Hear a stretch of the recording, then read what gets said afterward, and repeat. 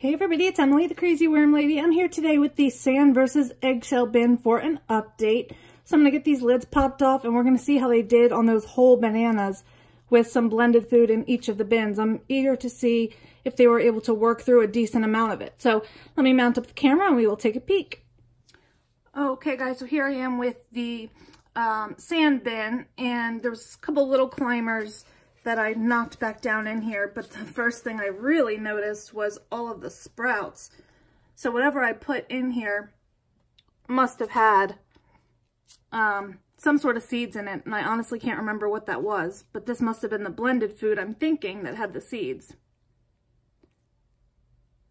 And as always, they take off, but I'm gonna look a little bit around the perimeters here, see what we see before we dig deep into the middle and take a look at that banana.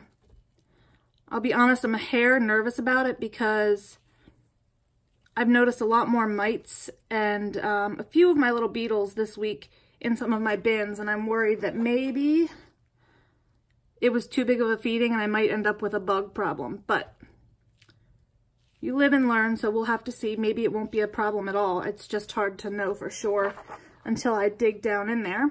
I still see a few mites running along the rims of this bin, but that's not unusual. I'm not too worried about that. And again, those fast-moving little spider mites, they're not dangerous, more of a nuisance, like most of the bugs that you get in your bins. But I try my best to not give them any reason to proliferate. And by overfeeding, I could have given them a reason. So, I don't know, the castings in here are absolutely beautiful. This is where we fed in the middle, this whole banana, if I remember correctly. I'm going to zoom in a little.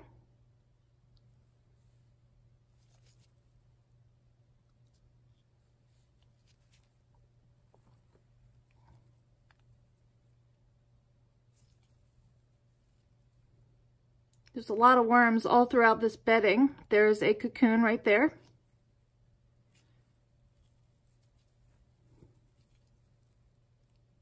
Here's the banana peel. And a lot of springtails, and I don't mind springtails. They're actually really good decomposers, and they're not really an indication of any sort of unsafe factor in your bin. But it looks like almost, if not all of the actual, there's one of the beetles I was worried about. All of the material has been broken down in here. And the springtails are happy, the worms are all throughout here, they seem happy, so I guess this is a good sign. I thought it was going to be worse, and it's not bad at all. I was really thinking I was going to have a ton of mites. And that's not really an issue. This is kind of standard. A handful of beetles here and there and a ton of springtails. But they picked this pretty clean. I really thought that was going to be too large of a feeding for them. We only started with 50 worms in each bin. And if you guys are new to the channel, the goal was to see if sand reduced the amount of reproduction because it lacks the high amount of calcium needed for cocoon production. So far it's been too close to call, in my opinion. Another cocoon.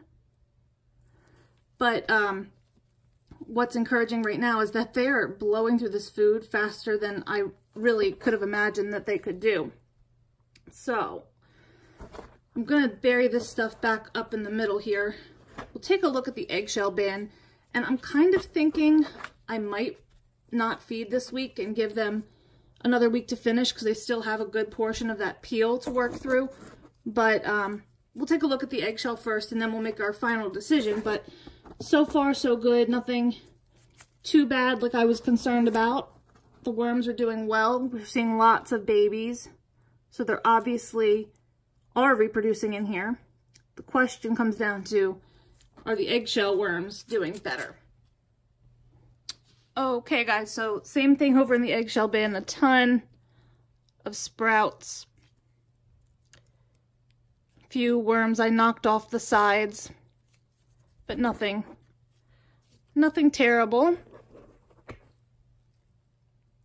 And again, I'm just going to kind of look around the perimeters before we jump right in with the banana. Look at those baby worms.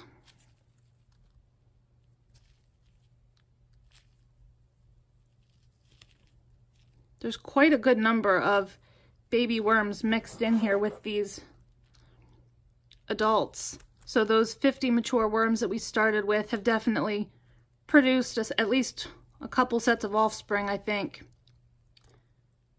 And they look really, really good. Handful of sprouts.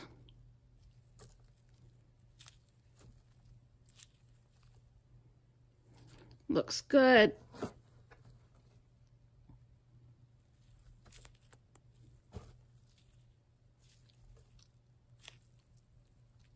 Well, so far so good. Lots of babies.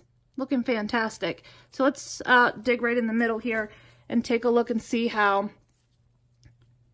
this banana peel is going. This is just the little remnants of newspaper. That's why I put new newspaper covers on last week, because they had just devoured all the way through, even the newspaper cover we had for them. But this should be where our feeding is.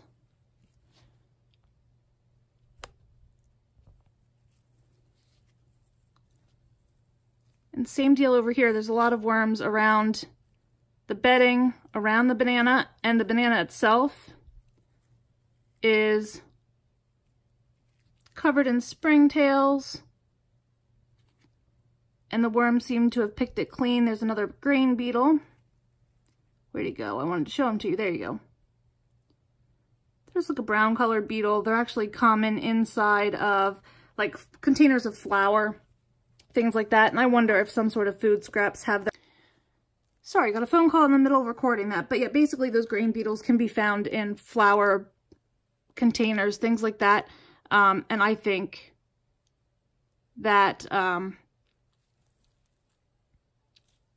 fruit scraps, vegetable scraps might actually contain their larvae, or maybe they just live in newspaper scraps or cardboard scraps. It's hard to say.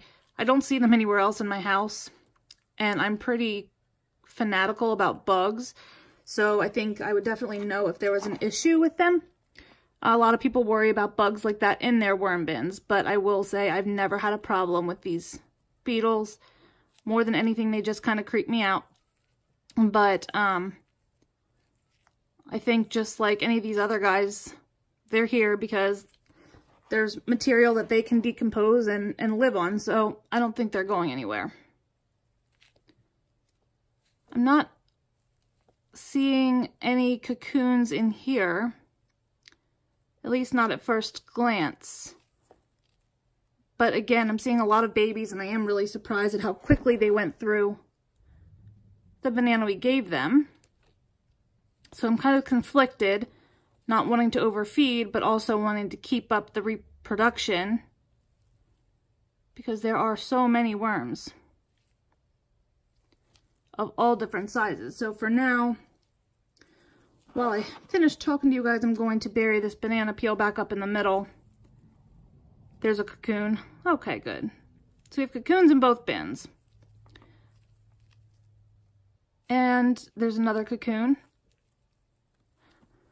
So obviously these worms are doing really well in both of these bins. I think I probably will just skip a feeding, and I'll just make sure I'm very timely getting to my update next week. I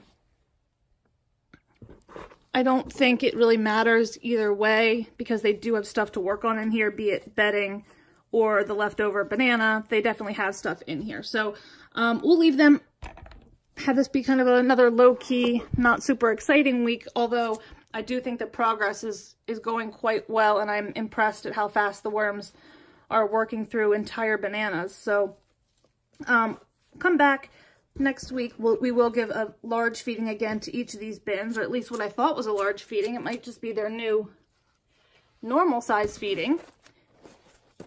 and we'll do another update at that time. So let me know what you think, guys. Drop those comments below. Like this video. Subscribe if you'd like some more content from me.